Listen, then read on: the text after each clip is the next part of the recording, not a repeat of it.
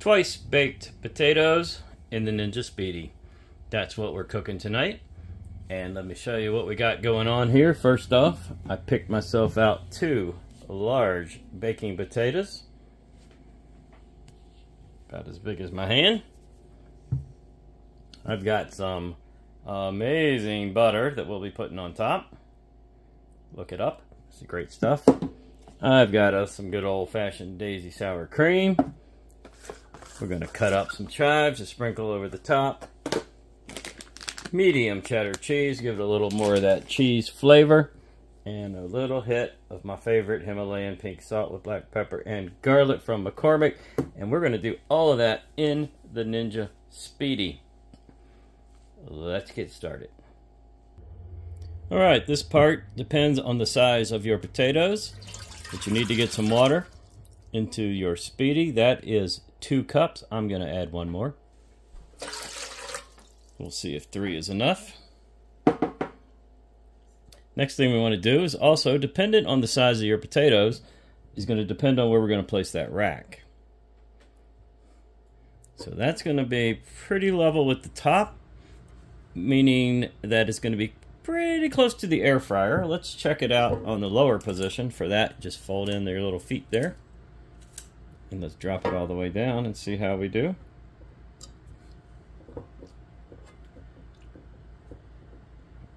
I think that's going to work out better, so we'll go in the lower position. Let's get started. Now, just like your oven version of potato, you do want to poke a hole or 2 in these. Make it kind of deep as you can go. That's to let the pressure off, let the steam out, so they don't blow up or mess up. Go ahead and drop your entire pot into the Speedi, and let's get it set up. All right, if you've used it for something else and it's in the down position, make sure your lever is in the up position for a rapid cook. Let's bring it on down so you can see what we're doing here. All right, we've got the rapid cooker section on. We are going to go steam and bake. This is a potato. We don't want to kill it. 300 will work just fine. And as far as time is concerned, that will depend on the size of your potato. I believe 35 minutes should do it. Probably around the 30-minute mark, we'll open her up, pierce it with something, and just see if we're getting tender inside or not. And if we're not, we'll just extend the time just simply by pressing this, or we'll take them out. Don't forget, these are twice baked potatoes, so stay tuned for part 2, because once I get them out, I'm going to do some cool stuff, and we're going to put them back in. Let's go ahead and give these a little tenderness check. It's been about 30 minutes. Woo! Man, we are steaming up in here, boy. Let's give them a second. Alright, so I'm going to be careful when you do check these, because we will be splitting these in half to make the twice bake, so you want to put your knife dead center. Okay, I just cruised right through that one. Let's see if we can cruise through this one. We did.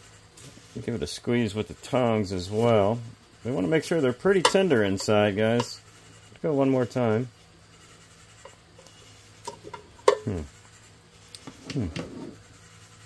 The skin's got a nice crisp to it.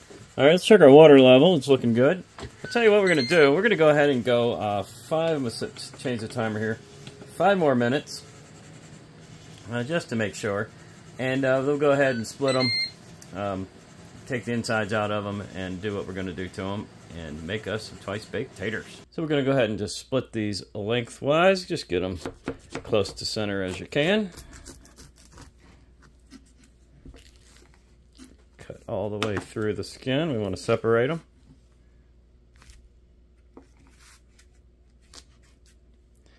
And just move that one to the side. Make sure you got some tongs or something, guys, because these are obviously right out of the Speedi and they are very, very, very hot.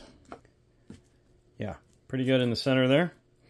And what we're going to do now is grab a bowl of some sort, and we're going to do exactly what you think I'm going to do. I'm going to take a spoon and I'm going to scoop the centers out. Try not to scoop all the way to the skin. So I'm just kind of leaving a 1/8 inch there around. You want to leave a little structure on the skin to sort of hold it together. So if you start to see skin on the bottom, like right there, stop. It's far enough. Got plenty out. And let's just set that aside, and we'll do the rest of them.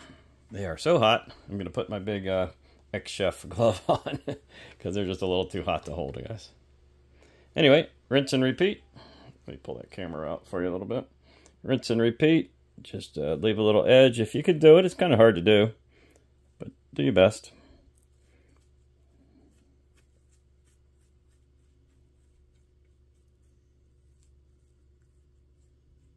That's good. And so they want to look about like that when you're done. And set them aside and keep moving.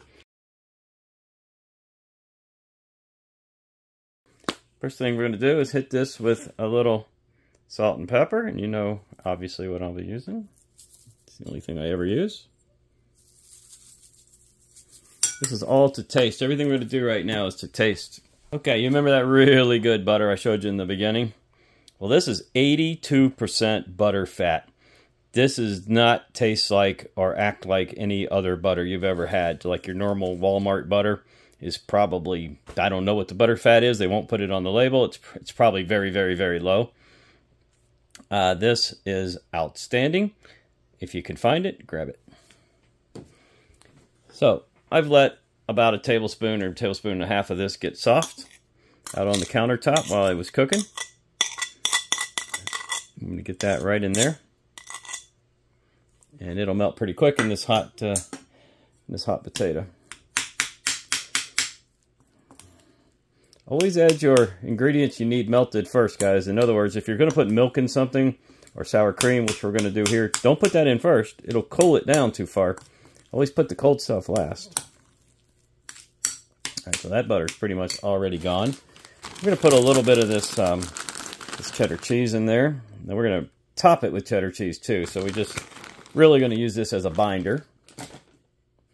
And obviously we want that to melt as well.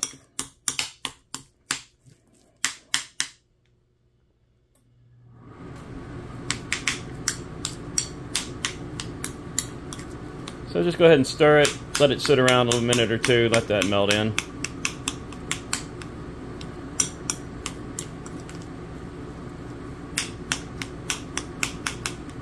And basically we're after the consistency of a creamy mashed potato is what we're shooting for here.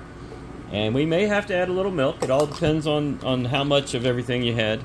You know, how much potato, how much butter you used, etc., etc. So that is a crazy big heaping tablespoon of sour cream. And I'm going to do 2 of them. We will also be topping it with more sour cream when we're finished. But we want to get that flavor right in there right now. And I can see right now we're probably not going to be quite as creamy as I'm hoping for. But we're definitely going to have the flavor. Steaming? We're steaming. So, let's get just a little squirt of milk in there. And guys, if you're cooking with milk, get whole milk. Just get whole milk. Nothing else, because you need that fat content when you're cooking. So just a little at a time with the milk.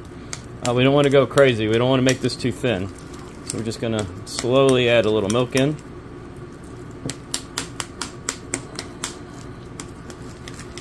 Until you get it whatever consistency you guys are after. I know what I'm looking for.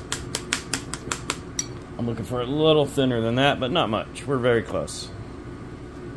That's probably going to do it.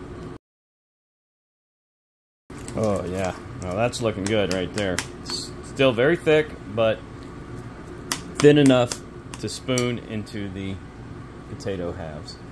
Alright, set that over to the side. We'll grab ourselves a potato. And start reloading.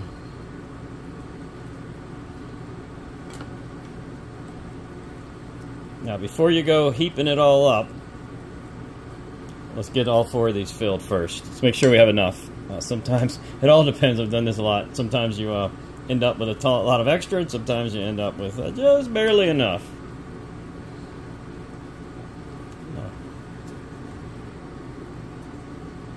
Alright, we're going to have plenty to heap it up, it looks like.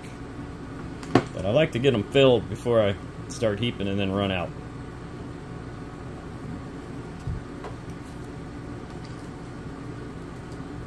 And you can see why I tried to cut these the way I did, leaving a little bit of potato in there, because it needs to hold this weight without collapsing. Okay, so those are pretty evenly filled. This is what I got left. So we're just going to take that and divvy it up across these 4. And that's what we should be looking like.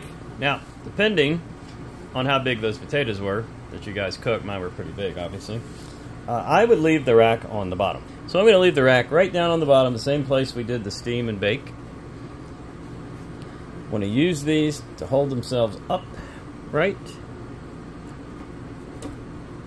Like so. And back into the Speedi we go. Lid down. This time, we're going to take our lever in the down position. We're going to go into air fry mode, because what we're after is to brown up tops. So we can leave it right there on air fry. 390 is the default. It's fine. Time we could care less about, because we're just going to keep checking it about every 5 minutes or so. And when we get that nice brown crisp on the top, we're ready to put our sour cream, chives, and more cheddar cheese and eat them. Well, there you go. This is 8 minutes under air fry. Absolutely perfect.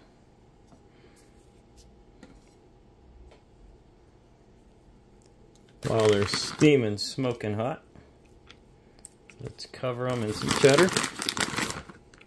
Get that to start to melt. Let's hit them with some chives.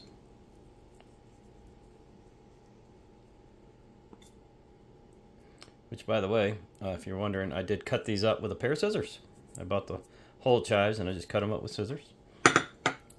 And obviously you could cut into this, put another slab of butter in there, but I've got so much good butter and sour cream in it, I don't think we'll need to do that. And lastly, we will top these with a couple dollops of sour cream.